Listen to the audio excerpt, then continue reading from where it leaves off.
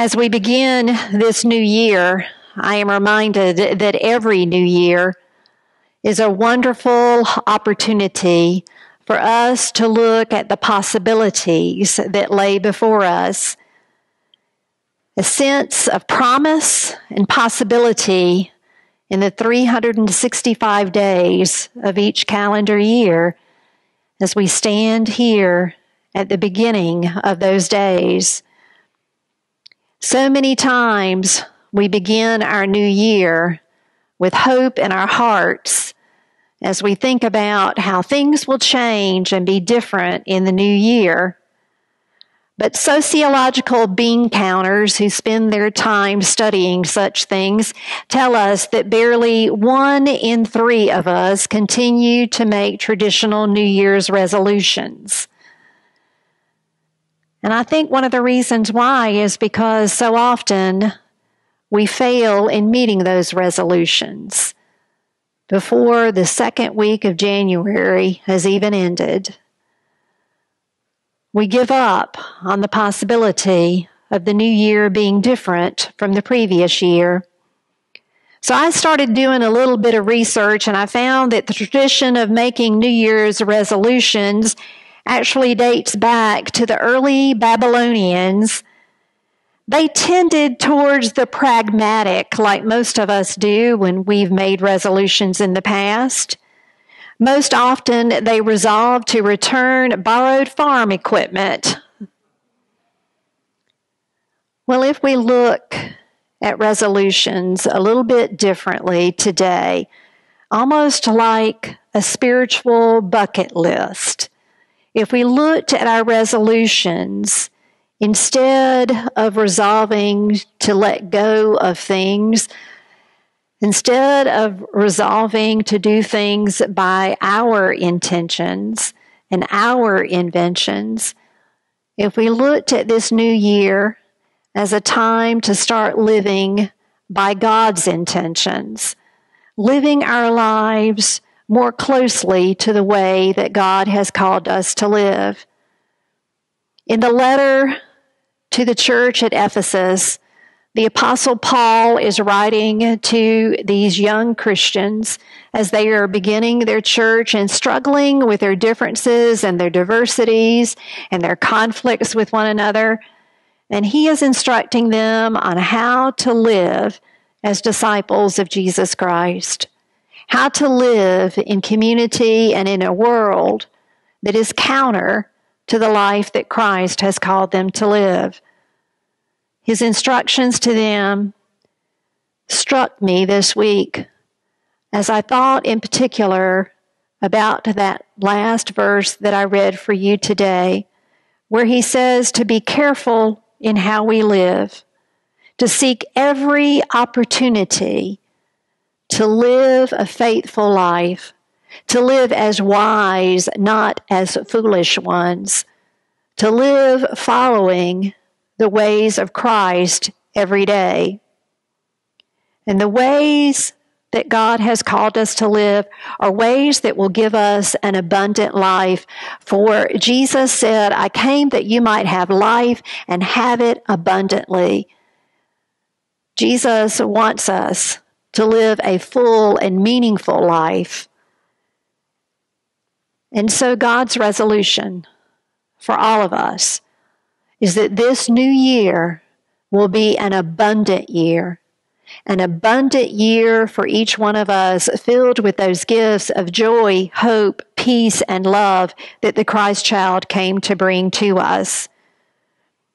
This new year offers us a unique vantage point to look at the past and how we have lived our lives and the choices that we have made, and to look towards the future and how we might change so that we can live that abundant life that Christ has called us to live.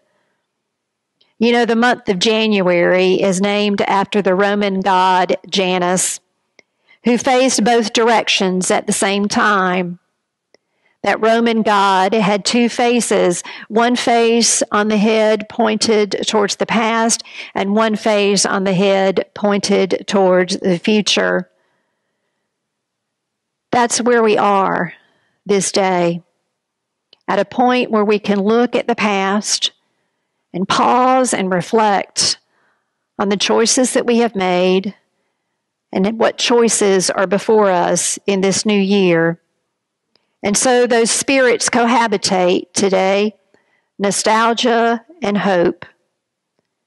As I think about my future moving forward in this new year, I was reminded of that old movie, The Bucket List, that came out way back in 2008. Some of you may remember that movie about two older men who spend several months together traveling around the world, making time for those items on their list that they want to accomplish before they die. And along their journey, these two partners learn some deep spiritual things about themselves. They come through life-changing moments together. And in the end, the movie's message is very simple. The message is move in the direction of your dreams and your hopes. Don't put off for tomorrow what you can do today so that you can live your life without regrets. Well, my dear friends, not only is this a new year for me, but it is a time when I stand at the precipice of a new decade. As hard as it might be to believe, for me, I will be turning 60 this month. I am now a grandma for the first time. And I am looking at life a little bit differently, wondering how many more years do I have to walk on this earth, and what kind of legacy will I be leaving for the persons whose lives I have touched. As I reach this milestone in my life, I am thinking about what has my life meant so far? What kind of meaning and what kind of difference have I added to the world in these almost 60 years that I've walked it? It's hard to believe. What have I done with all of that time? And what meaning and what difference has it made? And I begin to think about what is on my bucket list. Not just my bucket list, like the men in that movie, of things I want to do, like places that I want to go see and activities that I want to partake in, but my spiritual bucket list, the things that God has called me to do, the ways of living wisely and not foolishly, the ways of walking in the footsteps of Christ. And I am reminded that Jesus told us in the Sermon on the Mount to seek first the kingdom of God and his righteousness, and all these things will be added unto you. God has given us a very large dream, my friends, a dream of the coming of the kingdom, something we pray about every time we pray the Lord's Prayer, thy kingdom come to earth as it is in heaven. And we are called to be participants of helping to bring God's kingdom to earth as it is in heaven. The Apostle Paul tells us, be very careful how you live, make the most of every opportunity to live wisely in building that kingdom, to live wisely in making it happen. Well, there's a quote, and I don't know who it originally came from, but it's one that I like, and it says, let's not measure our life by minutes, but by the moments that make a difference. You see, I believe at this point in my life that life is not just about the big things we do, but it's about the little things that we do every day, the little choices that we make, the small things that make an impact on other people's lives. Many of you know that my sister Debbie has been critically ill since December the 18th, and she continues to be in the intensive care unit at Richland Medical Center right now. But many of you have done small things that have made a huge difference in my life, and I want to thank you for that. You have sent me email messages, you have called me, you have sent me text messages, You have let me know that you are praying for us. You have sent me greeting cards in the mail. And I've even had one dear soul in this congregation who made homemade soup and bread and delivered it so that we might be nourished physically during these difficult days while Debbie is so ill. The good news is Debbie is improving every day. We made the tough decision this week to move her off the ventilator and insert a tracheotomy. And she was able to breathe through that trach yesterday without the assistance of the ventilator. So I am overjoyed with that progression. It's the little things, my friends, that make a difference in this world. The little things that we do for one another every day, like calling each other and checking on one another. You know, as I thought about the little things, I realized that in my house, I have a miracle room. I wonder if any of y'all have a miracle room.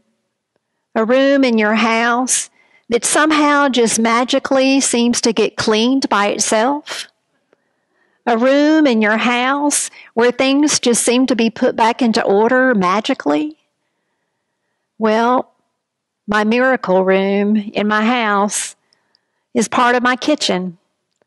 Every morning, my husband gets up before I do, and he goes into the kitchen to make coffee. And while the coffee is brewing, he unloads the dishwasher and puts all of the dishes neatly away. He organizes the kitchen and cleans it so that when I get up, after he's brought the cup of coffee to the bed for me, the kitchen is all in order and ready for the day. A miracle room, a small act of love that he does every day. Small acts of kindness make a big difference. Sometimes it's a simple meal. Sometimes it's taking time to spend with someone who's lonely to let them know they're not alone. Sometimes it's deciding to be with someone who is grieving a loss. Just sitting with them. I've seen it happen over and over again in every church that I've served. How these small little acts, one upon the other, can truly change someone's life and world. Lift someone up from discouragement and depression and help them to know that they are important, that they matter in this world. Reverend Douglas Meyer tells about a man who claimed to be the most accurate fortune teller in the world. He said a man once came to this fortune teller and said he had only one question about his future, and this was it. How will my life end? And the fortune teller gazed into that crystal ball in front and then announced, "My dear friend, your life will end when you die." Well, he was accurate. The man nodded and he said, "Well, okay, but will I be happy?" And the fortune teller said, "Oh, that has nothing to do with your future. That has to do with your present, with the choices that you make. This day will come and this day will go," someone told me recently. But what you do with it is up to you. Choices each day. God's will is that we choose to live the abundant life every day, that we believe the gospel and cherish the truth. And that does not mean that we will not go through difficult times in life, but it means that we will not let circumstances determine our joy in the living of each day. Like the Apostle Paul, who wrote these words to the church in Ephesus, we can live as those who are content with every day. We can live as those who live with hope, hope, hope in a better day coming.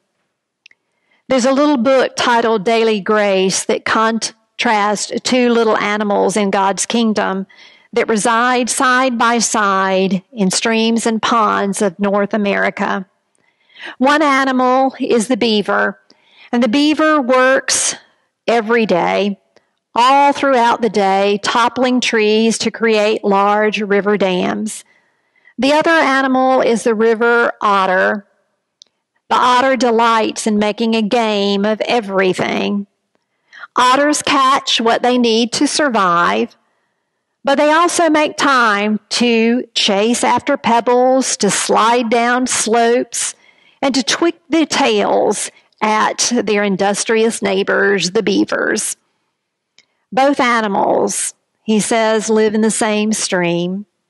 They live about the same length of time, but you have to believe that the otters enjoy life just a little bit more than the beavers do. Otters seem perfectly content if they have enough food, and they're happy to live in their little mud holes along the river. Even in old age, they never miss the opportunity to toss a stone into the water and catch it before it reaches the bottom.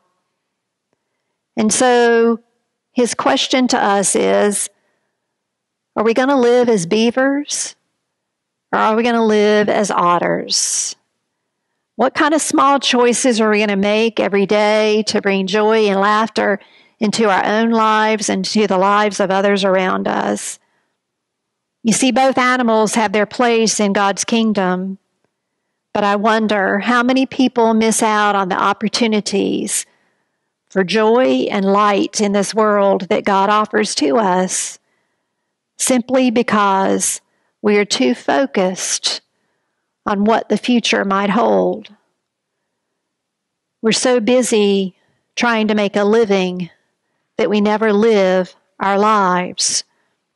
My dear friends, deciding to be the hands and feet of Christ, reaching out to others in ways that bring joy and laughter into their lives, will bring joy and laughter into our lives in this new year. So as you think about how you will spend this next 365 days in front of us, I want to ask you to do something. I want to ask you to find a quiet place later today and sit down and make a list of those dreams that are upon your heart, a list of people that maybe you could touch with joy and laughter in this new year. Write down those truths that you feel God is placing upon your heart, of ways that you can use your time, your talent, your gifts, your treasures, ways that you can give life, light, and joy to this world and see it come back to you. Now, why am I asking you to write it down? I'm asking you to write it down for two reasons. One is because when you write it down on a piece of paper, then you can look at it and evaluate it. You can evaluate it in that light that Paul calls us to evaluate our lives. Are you making wise choices with the use of your time, your talent, and your treasure? Are you making wise use of every moment in your life? And the second reason to write it down is it allows you to take ownership of it, to own it, and to say, this is what I'm going to do. These are the things I'm going to work on so that I might walk in the footsteps of Christ in this new year. You know, I'm told that the great baseball player Babe Ruth used to grab his bat and stand, look at the pitcher, and then point to where he was going to hit the ball. Now, why did he do that? He was calling his shot. He was telling the pitcher, when I hit it, that's where it's going to go. By doing that, he was telling everyone around him that he was either going to be a hero and do what he said he was going to do, or he was going to be a failure and not make it, not be able to make it. My friends, in writing our list, we are calling our shot. And that's what Jesus did.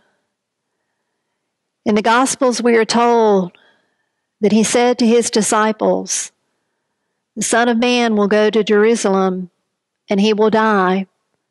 And on the third day, he will be raised. And that same power that raises me from the grave is the power that will be given to you. All who are baptized in my name, all who seek to follow in my steps, that same power that raised me from the dead will be given to you so that you may do even greater things than I have done. That's the power of the Holy Spirit at work in each one of our lives today, my friends. The power to help us call the shots on how we will live as faithful disciples of Jesus Christ. The power to help us actually live that spiritual bucket list in this new year. May we have the faith and the courage to live that way, because I think about it. As I started to put my list together, here are some things I thought about. With regard to the future, God resolves to give us direction and diligence and courage to move forward with faith. So what if instead of resolving to read more books this year, I put on my spiritual bucket list that I would spend time with young children or with persons who are illiterate, helping them to learn how to read, and then they could read those books to me. How can I turn around some of the things that I might put on a New Year's resolution list and make them a spiritual bucket list? Well, instead of resolving to get more exercise, maybe I could exercise my spiritual muscles and pray more often. Participate in a Bible study in this community. Maybe instead of resolving to spend less time in front of the television, I could resolve to spend more time with friends and family.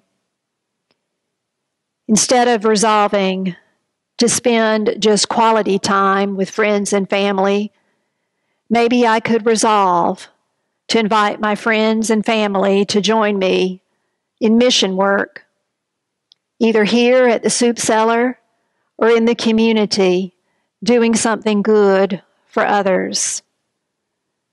Our life commitment, my friends, to a spiritual bucket list, to living a life that counts. May it be so for you and for me, in the name of the Father, and the Son, and the Holy Spirit. Amen.